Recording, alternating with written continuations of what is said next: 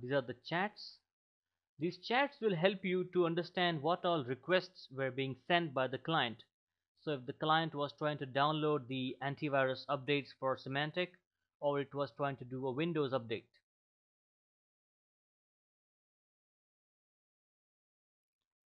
Okay, and these are all the detailed information for all the packets that are present in this particular capture file.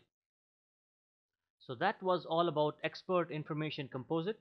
So if you are troubleshooting network delays, you're troubleshooting where a lot of retransmissions are happening, the download speed is very low, you can always use expert info composite to drill down to a statistical view of the capture file and to see how many errors have you seen and how many chats have you seen.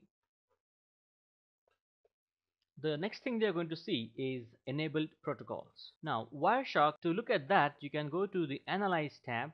You can click on the Analyze menu and then choose Enabled Protocols. Now, Wireshark uses dissectors to analyze each and every protocol. Each dissector helps Wireshark to dissect the packets for that particular protocol and to understand how the packets should look like. You should also understand that disabling a protocol prevents higher layer protocols from being displayed. So for example, if you disable Ethernet, then you won't be able to see anything. So suppose this is your packet. If you disable the Internet protocol from the Enable Protocol section, then you won't be able to see any information from Internet Protocol, TCP, or from HTTP because these are higher layer protocols. However, you will be able to see Ethernet and Frame. It won't be much useful, but it's always important to know what you are disabling. So if you want to disable any protocols that are unwanted or you want to disable some dissectors, you can do it from the enabled protocols section. So as far as these protocol dissectors are concerned, that each protocol has its own dissector. So for dissecting a particular packet may involve multiple protocols. So right now, if I have highlighted this packet, we have at least 5 dissectors that were included because we wanted to dissect HTTP, TCP, IP, Ethernet, and the frame layers. Wireshark has some special tools and options that are provided for analyzing HTTP traffic. Let's take a look at them. Okay. Now I will go to statistics. I will go to HTTP and click on load distribution and create statistics. Okay, now you can see that out of the HTTP packets that were seen in this particular capture file, HTTP requests by the server address were 1, that was for this URL. HTTP request by HTTP host were for liveupdate.symantecliveupdate.com.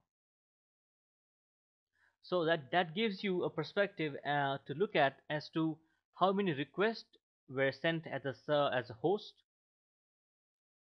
and how many requests were for the server address. The other option that you have here is packet counter. Okay, create statistics.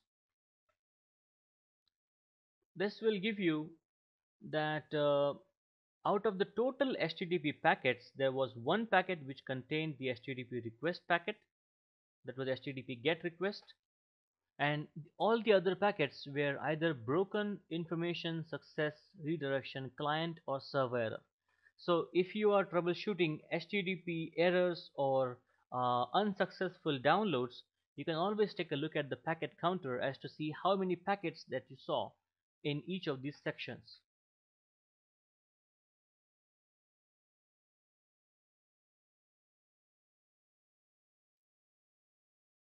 The third option that we have here is HTTP requests. This will list out all the all the HTTP requests that were seen in this particular capture file.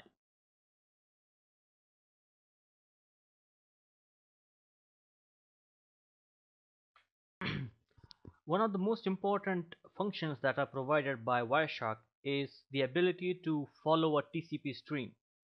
With the help of that, you can see the entire data that was transmitted, including the request from the client and the response from the server in any TCP transaction.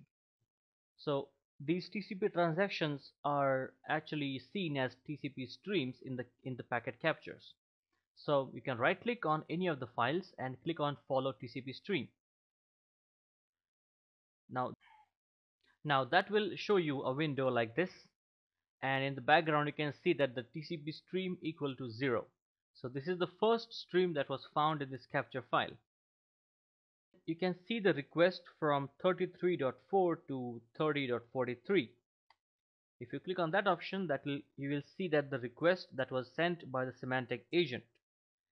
If you want to see the response from the server, we can highlight the second part where the source is 43 and the destination is 4.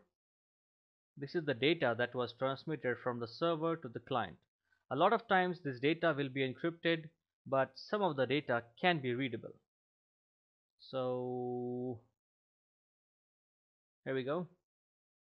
We found some. This is the log file that is being sent from the client to the server, and this is regarding installation. So registry key to hide agent from add remove programs. So while this transfer was in progress, the capture was taken. So this is how you can analyze TCP streams to look at the data that was transferred in any file. Now you have the option of looking at the IP destinations. That will help you to analyze, or that will help you to take a look at what were the IP addresses that were involved in this packet capture. So to do that, you click on analyze, or you click on statistics and then click on IP destinations. Okay, so we have only two IP addresses. We have only two IP addresses in this capture file, and in that you can see the port numbers. So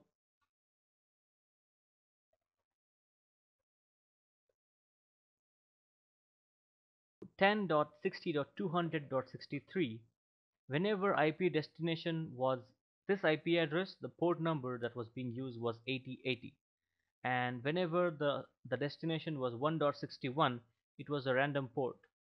So we can conclude that this is the IP address of the server and this is the IP address of the client, because it is using the source port numbers uh, as as arbitrary port numbers, and when the destination IP address was changed to 1.61, that is for a reply from the server to the client, the destination port number will also be the same, that is arbitrary port numbers. Another option that you have here is IP addresses.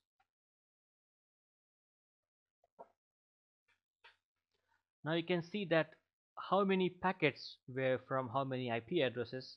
This data you can see from this particular option. That will help you to create the necessary filters. So if you have received a raw capture file from a server which includes activity from multiple IP addresses, now you want to know which are the IP addresses that have sent the top amount of packets. You can come to the statistics tab, and you can click on IP addresses. That will tell you what are the IP addresses that have sent the maximum amount of packets, and then you can look at the activity from that IP address by using the display filters and analyze the traffic accordingly. Suppose you are baselining your network and you want to see what all protocols that are running in your network that are sending the top amount of packets, to see so that you can create necessary exceptions in your firewalls, or you can try to baseline your network traffic as to see what is the normal network traffic look like. So to do that, you can always take a look at the protocol hierarchy, and that will tell you a lot of important things about your network.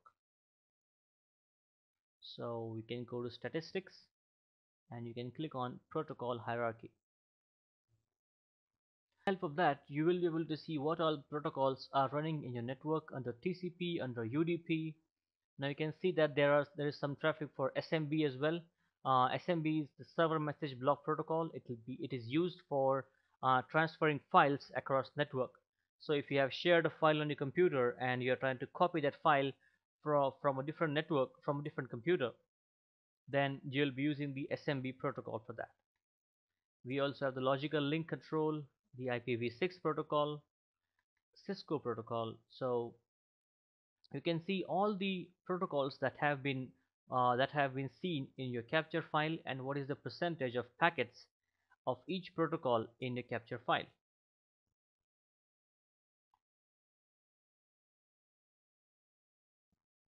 While writing the reports for any analysis of a capture file, you must make a note of all the filters that you have used or prepared. These keep separate copies of the original capture files and the one after using the filters which has the important information, because that information is presentable in a way to prove that this is the cause, to pinpoint the exact cause of the problem. You can always use the screenshots of the important snippets or analysis of the packets. Um, Please write a detailed analysis of the issue on how you identified the issue in a capture file and its proof in the capture files.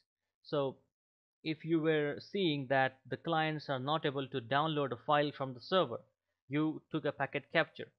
Now in the capture, you can first of all in your analysis file, you can begin with the statement that the capture was taken on the server or it was taken on the client. If it was taken on the server, then for for how long did you capture the packets? If you used any capture filters, you can mention them as well.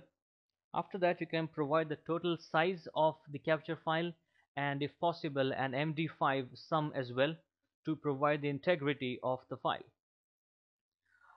Once you have opened the file and after that you know that you are troubleshooting a program that is running on IIS and only the HTTP protocol is being used. So then you can use the display filter as HTTP. That will give you the information that is related only to the HTTP protocol. Once you have done that, then you can look at the HTTP requests to see if you can find any errors that are being transmitted from the server to the client. So the errors may look like HTTP 403, HTTP 402, 404. So this will help you to decide your next course of action while troubleshooting this issue. All right, everyone. Thanks a lot for your time and for watching this video. Thank you.